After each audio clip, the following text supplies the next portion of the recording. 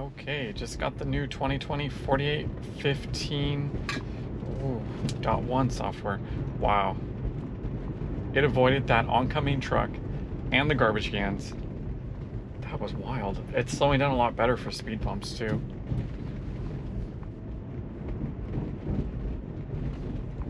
Let me just make sure I got that version number right. 2020 48.12.15. Sorry. The visualization seems to be running a lot better. So the last version I pointed out, there was definitely a low frame rate issue. The screen was kind of like hesitating and objects were dropping. You can see it's just rendering a lot faster. Hopefully the quality is good. I switched it to 5K 30 tonight because it's so dark. When I'm running in higher frame rates at night, the picture's too dark. So today we're going to be doing 5K 30.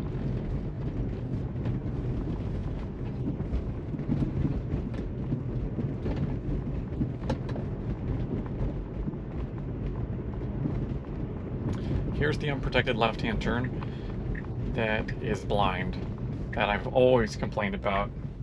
Let's see how it handles it this time.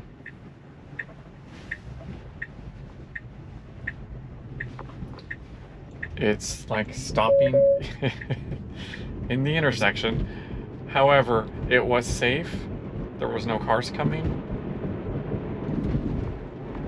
But it did creep out a lot slower, but it still didn't say that it was going to creep, which I still want to see.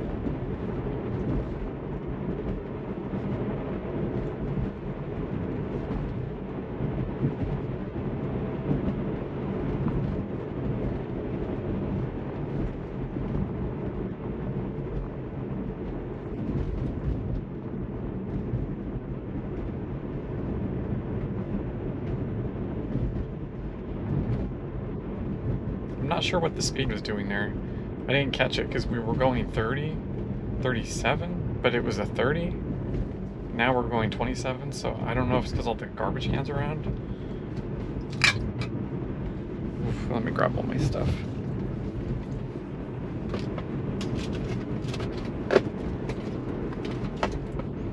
All these sanitizer bottles everywhere. It actually seems to be driving pretty smooth, actually. So we're gonna head up into Midtown, do a couple roundabouts, and just head back home. Just a quick drive. Tomorrow I have a pretty awesome drive planned with my best friend. We're gonna go up to the mountains, test the new FSDBeta, some drone footage. I got a new camera, so I'm super excited.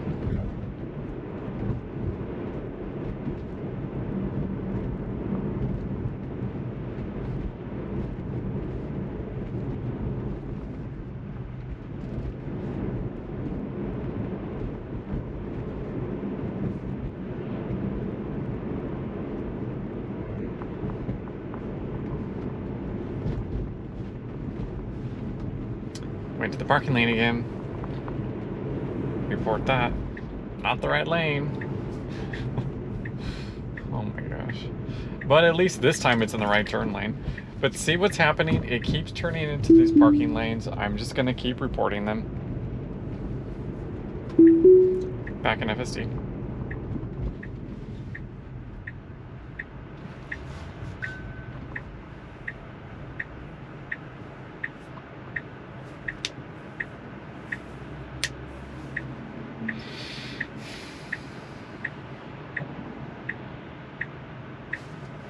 Waiting for cross traffic. It's waiting a long time. That car was at the stoplight and it didn't go. So I'm hitting the accelerator because it's just taking way too long to go through this. I think it was actually struggling to see the road here. Maybe that's why it was kind of hesitating.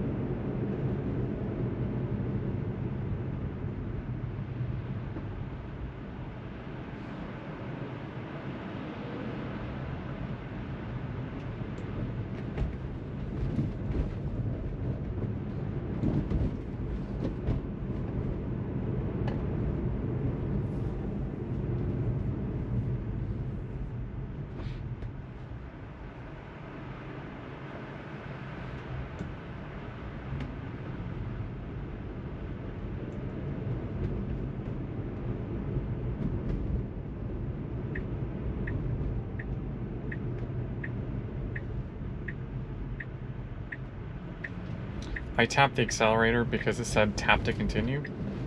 Wow, it took this so much smoother, but it still slowed down to almost 15 miles an hour after, but it wasn't jerking me around the road, so that was actually a huge improvement. Turns are a lot smoother. So normally when I'd be taking turns, it'd be like kind of jerky. I mean, there was a little bit of jerkiness, but it was definitely a lot smoother than normal. Now it's putting us kind of wide here. I just hope it stops. I'm taking over because the car was starting to creep out. There's pedestrians coming, as you can see. We have this car going around the roundabout. I think they were going to do the left turn here, but I don't know. Maybe they're... okay, maybe they're drunk. That car literally like went up on the roundabout. So it stopped for the cross traffic. That's good. It is clear now, so I'm just waiting for the car to proceed.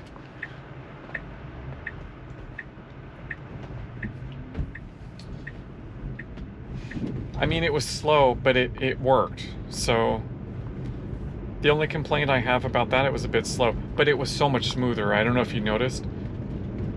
Oh, look at this. This is the road that with all the leaves on it. Remember my car would be bouncing around the road here? Look, it's not bouncing. The steering wheel's straight. Wow. Okay. Now let's head into Midtown.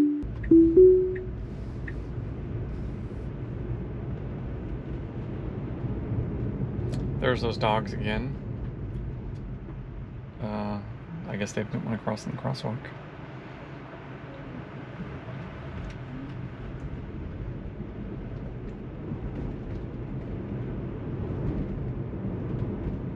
Wow, just initial impression is it's driving a lot smoother.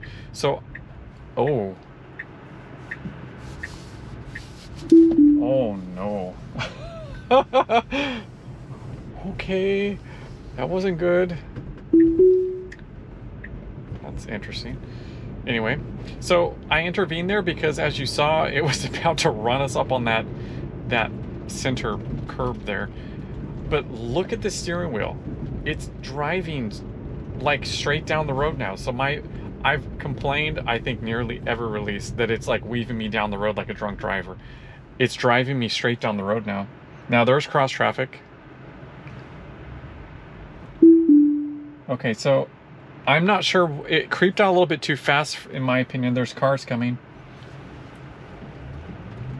So I took over because you just can't see.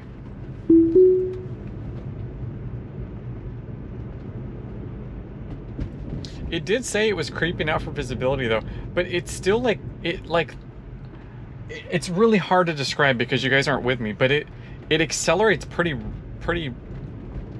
I wouldn't say creep. When I creep forward, I literally just like roll. I don't kind of like accelerate, and you can kind of feel the car accelerate a little bit too much. So like I want them to tune that a bit more. So nearly everyone that has an unprotected turn or unprotected intersection, nearly all of us intervene, like every single one of us, and it's because it doesn't just like roll. You know what I mean? It's hard to describe. Like if you're with me, you know what I'm talking about. That's why I like to have people with me to experience this.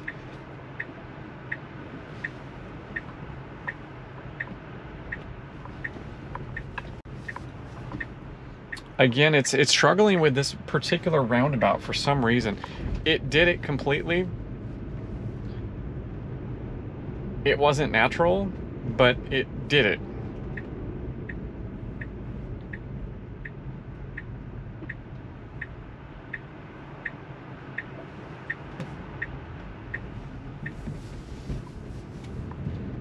Okay.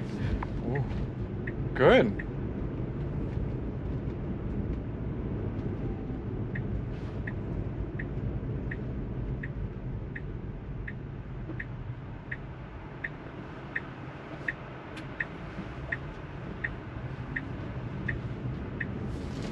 Okay, did not work there.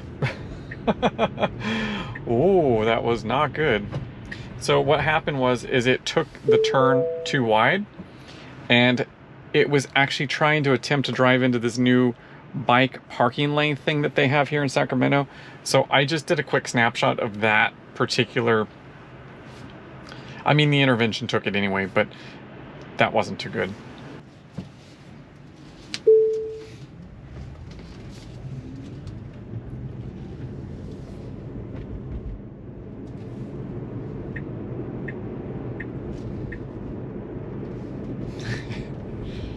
Okay, let's actually go a different way.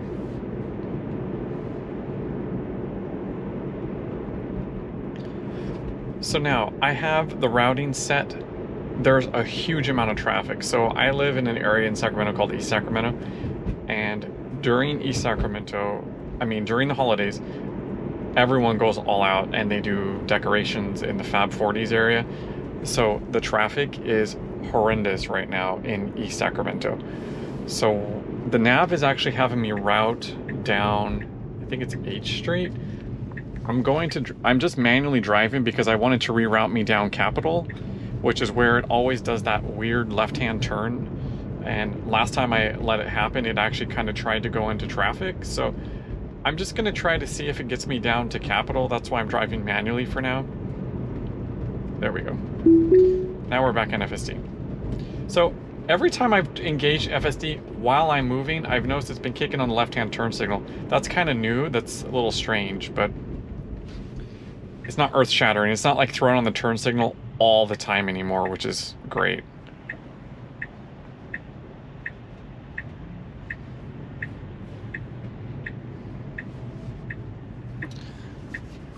It's struggling to turn here. So that car went way over the line. I don't know if you noticed that, but they were way over the line. I had to actually disengage because it just wasn't.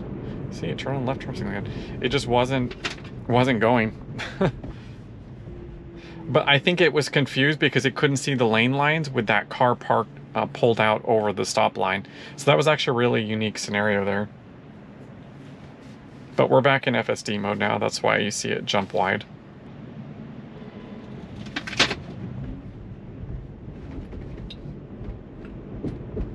Oh, one thing I noticed is different. So right off the bat, the stoplights. That was interesting. So the stoplights that my car was responding to was the ones that were highlighted light color or brighter. The other ones that were actually for the left turn lanes, they were like a dimmer color. That's the first time I noticed that change. So this particular light, they're all for me. So you can see they're all bright red. Last intersection, only 2 were for me, and those were bright red. So it's knowing which lights to respond to now. That's actually something new for me in this release for the FSD. That was interesting. And this particular video, I'm just keeping really short. It was just like a quick initial drive. Tomorrow, like I said, I have a really long drive planned up in the mountains. It's gonna be pretty awesome. Got some new filming equipment.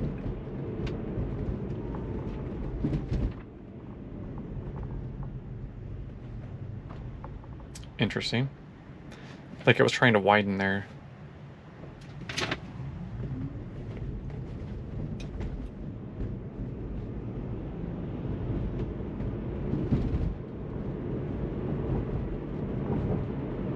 Super curious if they fix this issue here.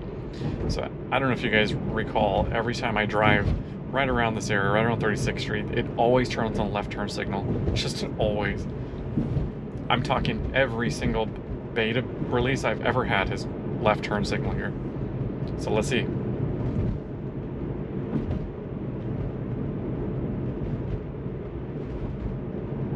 Oh, this is where it always turns. It hasn't turned. Okay. That was a significant fix for me. Now, all of this traffic stop ahead of us is because of all of the holiday lights in East Sacramento. Interesting. So the car is actually, I would have stopped at the front of this intersection because now we're blocking traffic. So this was improper handling.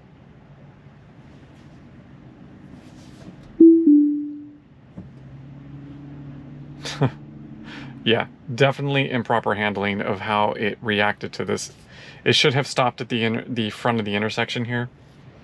Now we're in the middle of the intersection and I'm blocked. And I can't back up because there's cars behind me. So I had to intervene and override this. Okay, so I'm not an FSD. Now I'm an FSD. This is what I'm talking about. East Sacramento holiday lights. So I feel like we're going way too fast because if a car pulls out, this would be very dangerous for us. So I'm cutting the speed down to 20 because this is just pretty wild. I mentioned before adjacent lane speed control. We need to have that enabled in city exactly for this kind of scenario that you're seeing all these cars trying to go into the Fab 40s area. And what it keeps doing is it keeps jumping up to the speed limit. So I do feel like there needs to be an adjustment here. I feel like adjacent lane speed control should be functioning in city for this exact scenario. Like if a car pulled out, we would just hit. It would not be fun. But it's handling all this just fine.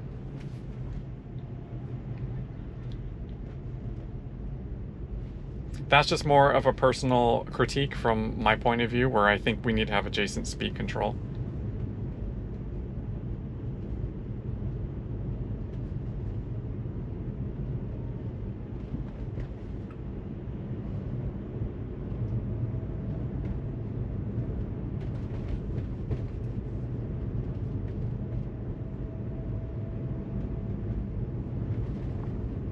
Oh, so I just felt a little like, kind of like a little steering adjustment there.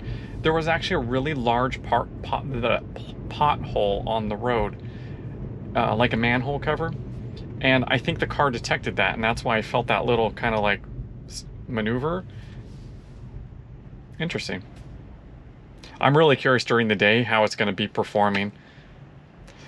So the lane line color is actually, it's doing a much better job at detection. So it's white right here, but it's yellow all behind and to the side. And that's exactly what it's supposed to be.